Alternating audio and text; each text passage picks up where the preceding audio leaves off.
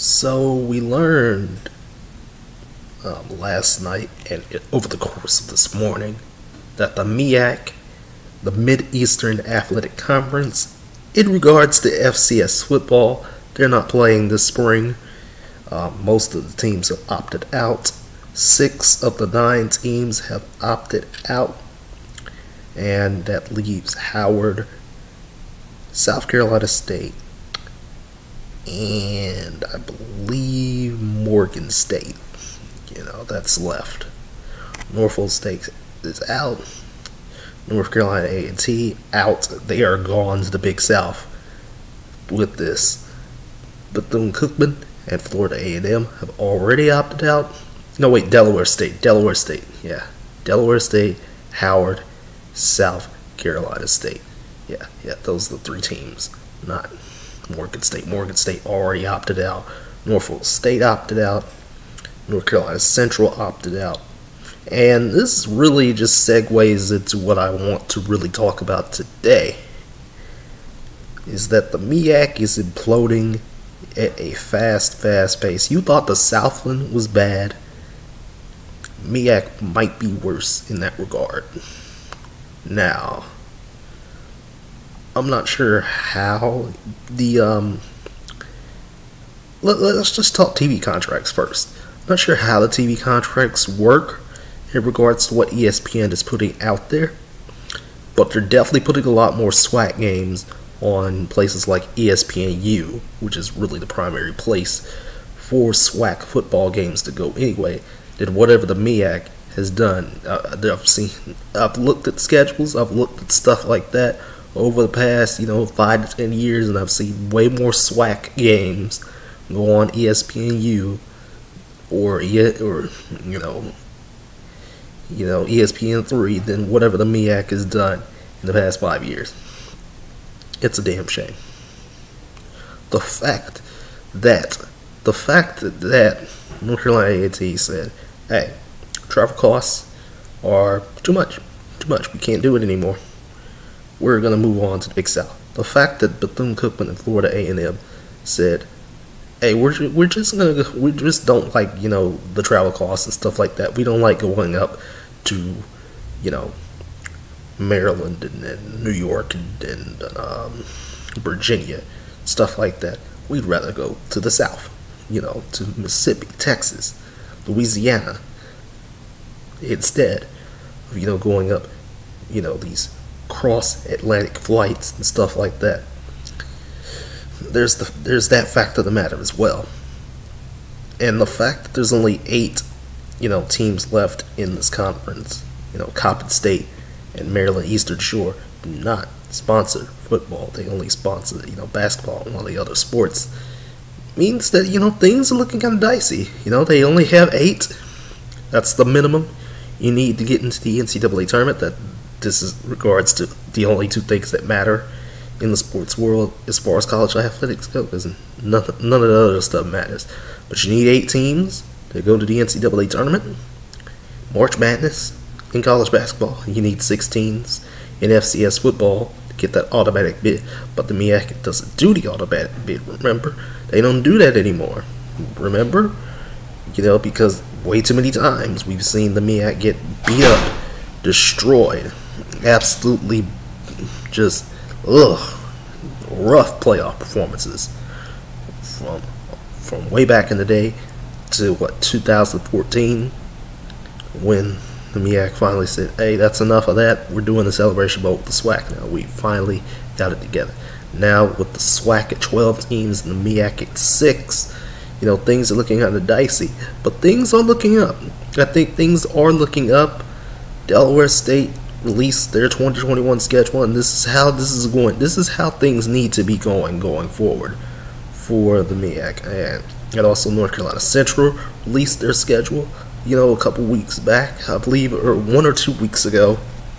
They released their schedule, and North Carolina Central schedule loaded up with HBCUs. They got their one, FCS game against another FCS opponent that isn't a black school. And they got their one FBS game, and then they got a bunch of black schools on there.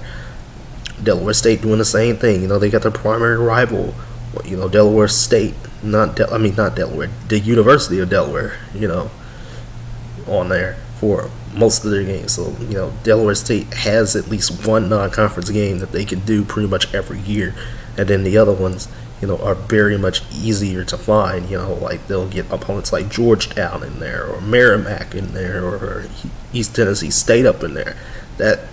And strategically getting home games and stuff like that. This is what the MEAC needs to do in football with the 6 teams they have left going forward. Strategically schedule.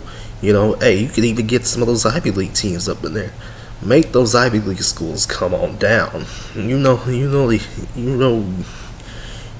damn well that a matchup like Harvard versus North Carolina Central would be interesting. I mean, remember the whole Howard versus Harvard thing?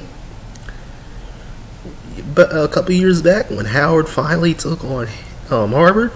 Pretty interesting stuff right there.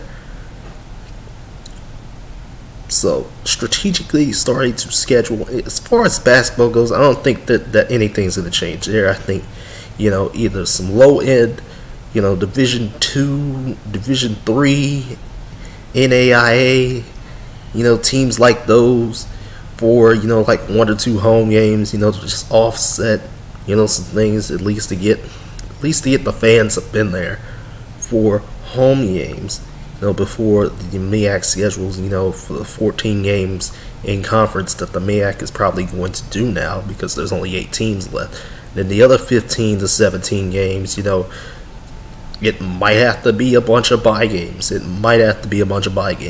You might, MEAC schools might have to get beat up a little bit and go like 1-16, 0-17, 0-15, 2-13 in non-conference play, to get some more money up in there to maybe attract some, options. But then again, the options are very slim for the MEAC right now.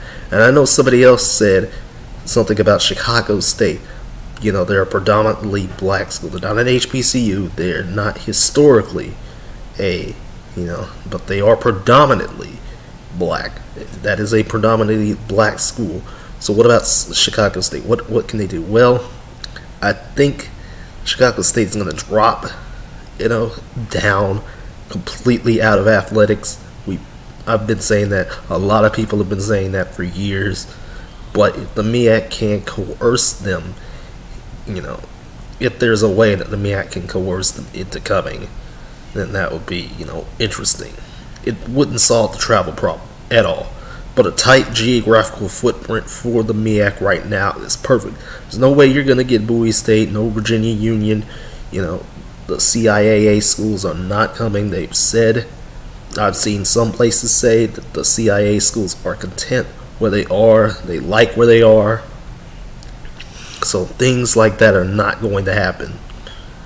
So yeah, what I think the MEAC needs to do going forward is schedule strategically, in both college basketball and college football. They need to schedule strategically, smart, and, assure themselves of getting more W's and making sure that perception does not go down, now that you only have 6 teams. In college basketball, same thing. You have to strategically schedule. Get some more money on these TV deals and stuff like that. Get some more games, on ESPNU. Get some more money. The SWAC has been doing it very, very well. There's a reason I haven't talked about the SWAC, in any videos and stuff like that. But the MEAC, needs to get their money together, needs to get some leadership, needs to step it up quickly. And if they can't do that, then, I don't know what to tell you. So yeah, that'll do it. It's my rant. That's my little thing. That's my opinion here. Y'all take care.